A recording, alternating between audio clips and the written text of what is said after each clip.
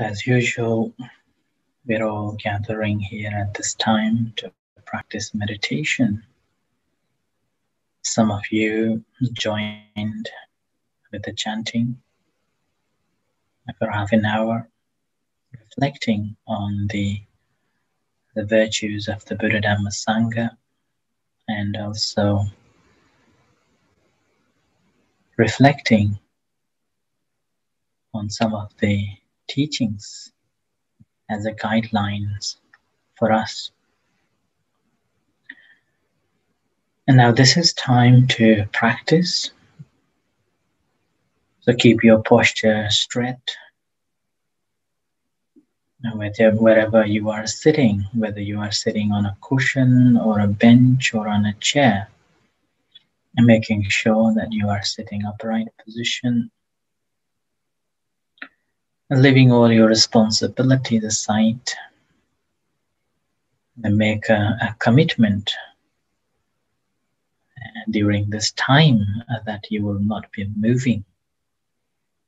So accept to strengthen your back, because as we sit gradually, because of the gravity, we will just slowly bend in.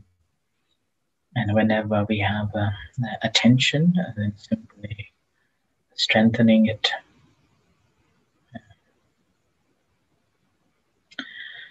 And having said that, should not be moving or completely still, doesn't mean that you cannot move.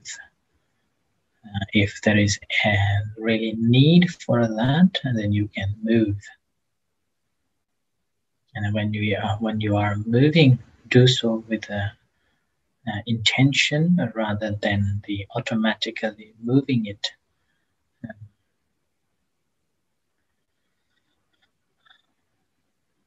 So rather than autopilot, we are moving with the intention and why we need to move.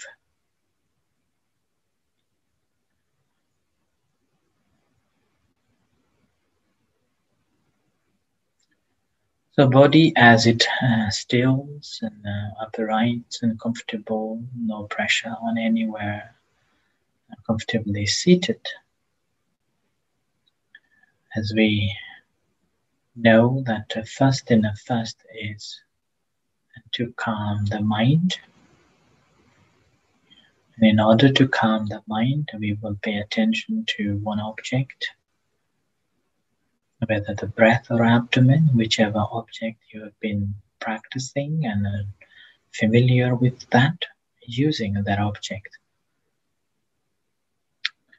Once you are intentionally, you have chosen that particular object,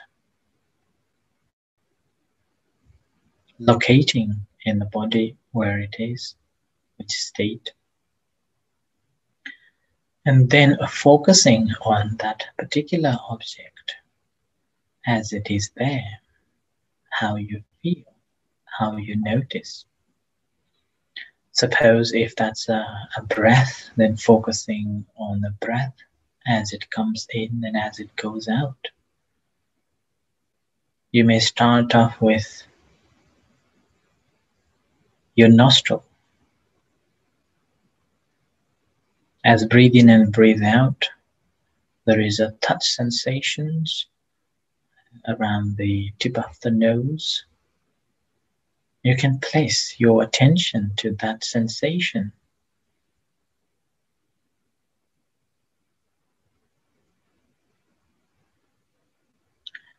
And if you can't see that, you may take a very deep breath and try to notice that incoming breath and outgoing breath as it touches the nostril. Or if you are using the rising and the falling of the abdomen as your primary object, then you do not have to force the breath to regulate it to see it. It happens as you relax and focusing on the rising and falling of the abdomen, as it rises and as it falls.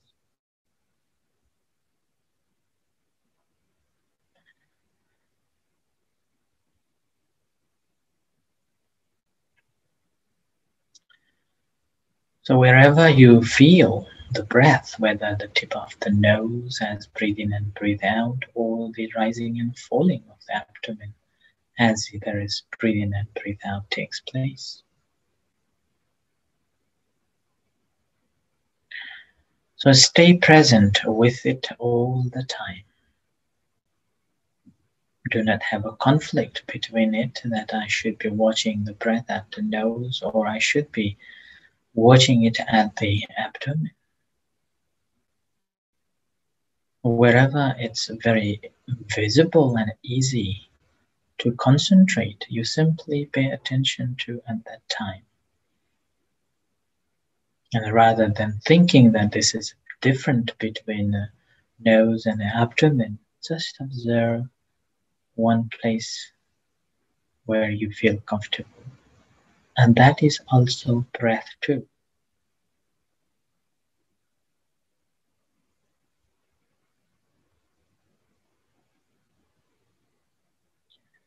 So the first practice is to recognize that sensation is taking place as breathe in and breathe out, whether it's in the nose or the abdomen.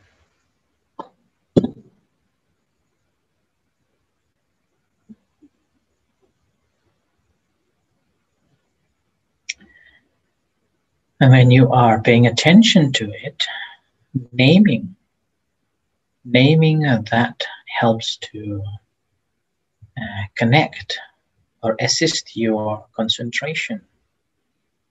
So as you breathe in and breathe out, consciously making a mental note that this is breathing in or I am breathing in and breathing out. So this naming will help to develop concentration, the actual action that is taking place, and you are mentally making a note of it. Similarly, in a rising and falling of abdomen, when it is rising, actively paying attention to it as it is happening and making a mental note that this is rising. Same with the falling. So when you're consciously aware and making a mental note of it, you will gain more concentration.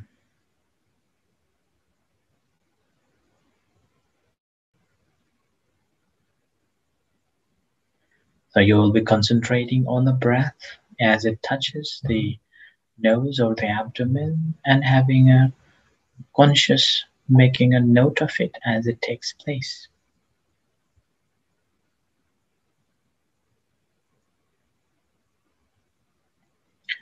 And further on, if you want to even get more strong concentration, you may be able to note it as in different ways. You can recite the word Bhutto or Samma Arahang along with that. That helps to gain more concentration.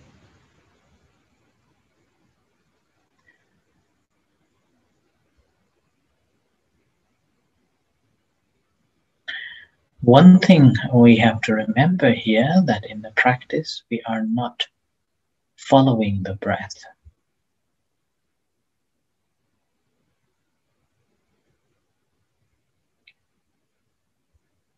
We are not following the breath from the top or from the beginning to the end. When we are following the breath, it is known as a pranayama, another practice in the yoga. But here we are not training or practicing this breathing practice. We're using the breath as simply a tool to gain the concentration. It is a sensation that caused by the incoming breath and outgoing breath. That is what we are interested.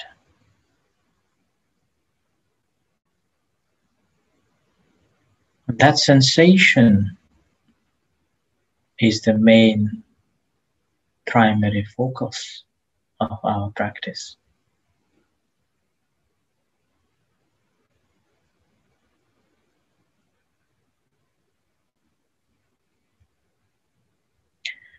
And the second thing that we have to be mindful of while we are practicing is do not regulate the breath or do not control the breath or hold the breath to see it or to feel.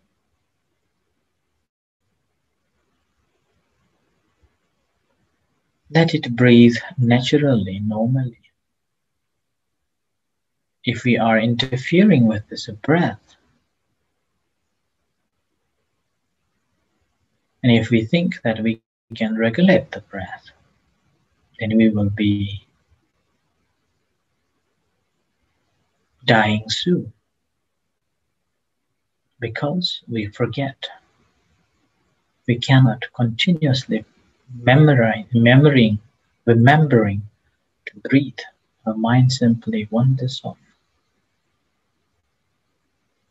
So we are not regulating the breath. We are not holding the breath. Let it flow naturally, normally. Breath in its natural form is breathing, incoming and outgoing, whether we notice it or not. And all of the sensation that comes along with this breath is also natural.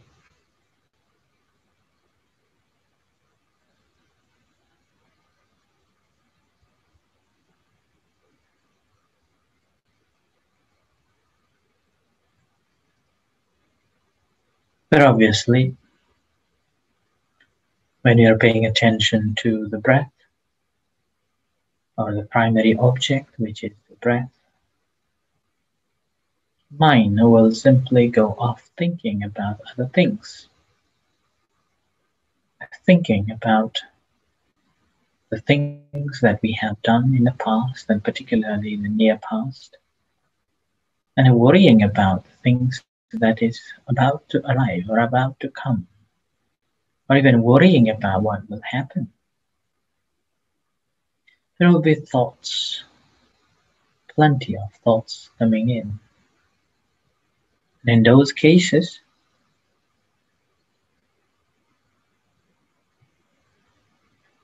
without focusing on that,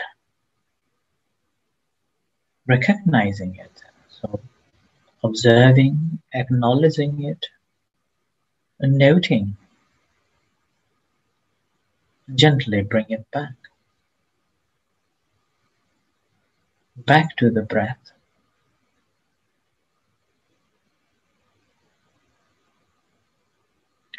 So this is the way we tame our mind even before we start to practice to know things as they truly are, so-called vipassana practice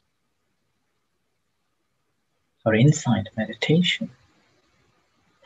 Without sufficient quietness and concentration of the mind, unlikely that we can gain any insight about things.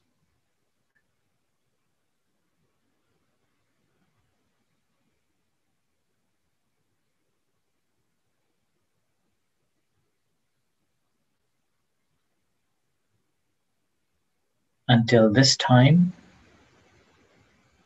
we are teaching the mind, we are training the mind to be this and to be that.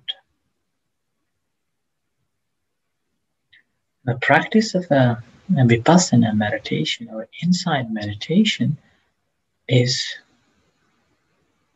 a form of a mental training that will teach us to experience the world in an entirely new way. Not from our perspective, not from our concept and understanding.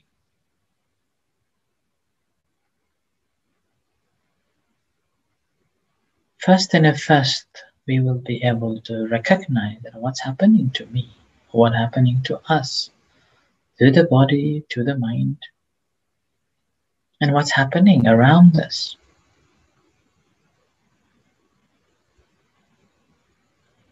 That's why it is also known as the self discovery or the method to find yourself.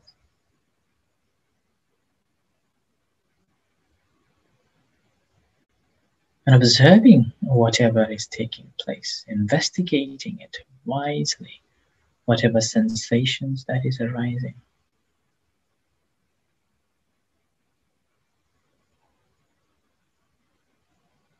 And in this practice, we are not practicing to be special than someone or projecting one very unique person, but with the right attitude, becoming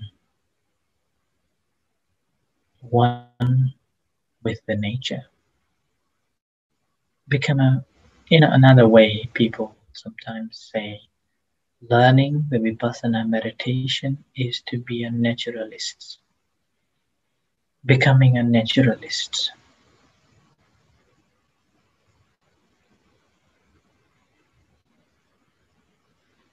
So we also rely on a breath as a primary object, the platform that we stand. Meanwhile, we are observing other things that comes and go, comes and go. Basically, observing the impermanence of each and everything, whether our feelings, whether our emotions, whether even the breath, incoming breath and outgoing breath constantly changing. That's impermanent. So from breath to breath, or each breath is changing. Each thoughts are changing. Each perceptions are changing. Everything that we observe is changing, changing, changing. Even our perception is changing.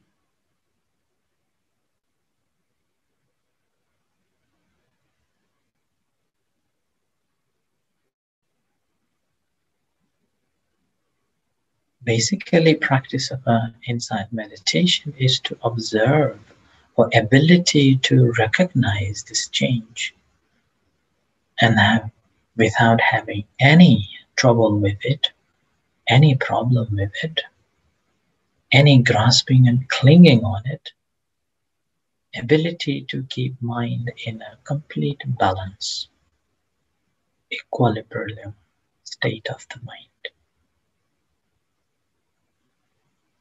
And here in this practice, we are not controlling the mind to be in one object, but learning how this mind is changing from one object to another, how it is moving from one thought to another thought.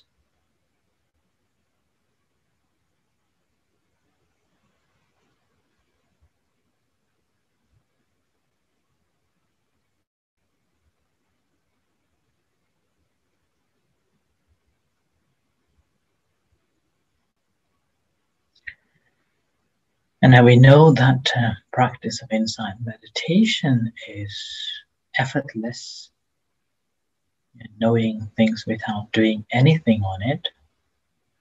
But still, we have to have this confidence and energy or effort, sufficient efforts needed to be there.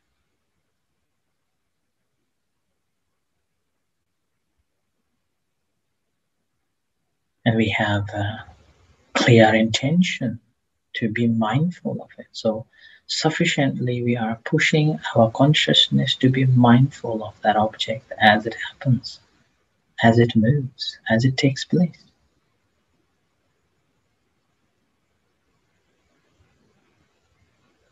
So we put our effort to keep our attention on the things that arises, but we have no intention to grasp. We have no intention to hold on to it. We have no intention to attachment on that. We're simply aware of that.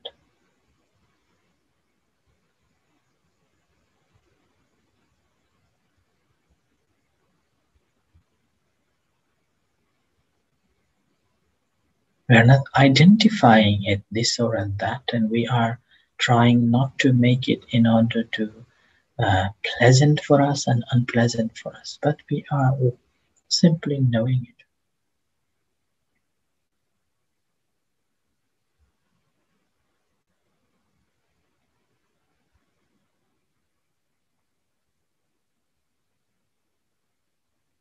And obviously, as you again develop this awareness, you may have some other subtle defilements may come, sometimes known as a daydreaming. Oh, I will be good after meditation. Oh, I will be super cool, super calm, super better, like that. So whenever these thoughts come, just simply aware.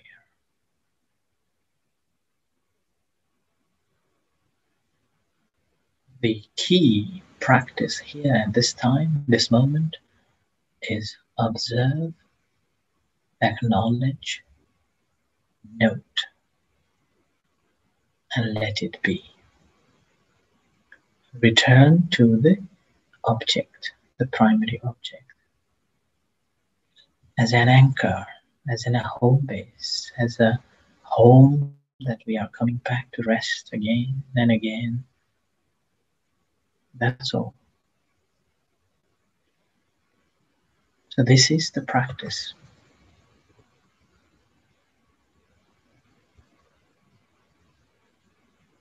So, now on, continue practicing for a while until you hear the gong, diligently and persistently, urgently practicing. Be faithful to yourself and have a great confidence in your practice. And with a great effort, you are mindful of everything that's arising without grasping, without resting, without identifying on it, but knowing as they are, that moves, that change, the impermanence of it. So continue practicing.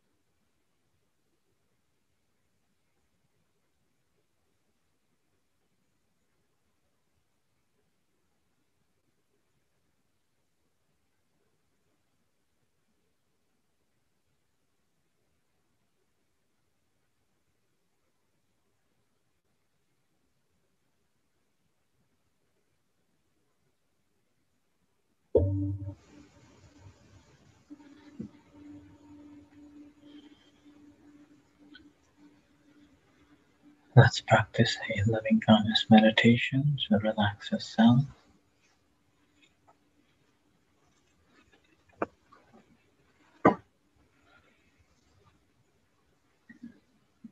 and bring your attention to the body, awareness of your body,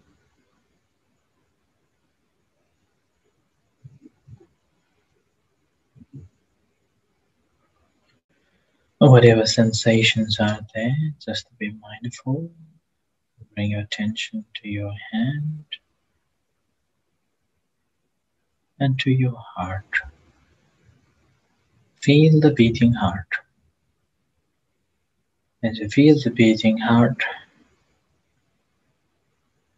allowing yourself to be happy, free from suffering,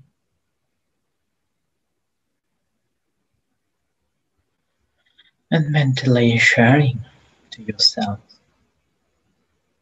may I be well, may I be happy, may I be at peace, may I be free from suffering.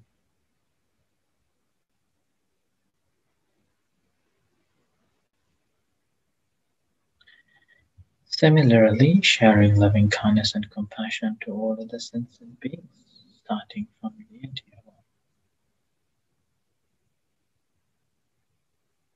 whatever beings there are, visible and invisible beings. May they be happy, may they be at peace, may they be free from suffering, may they be liberated.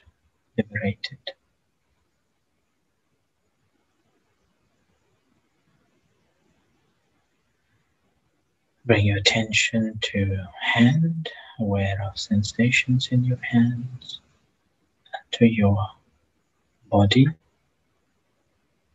and to your eyes. And as you hear the gong slowly coming out from meditation and reflect for a few moments.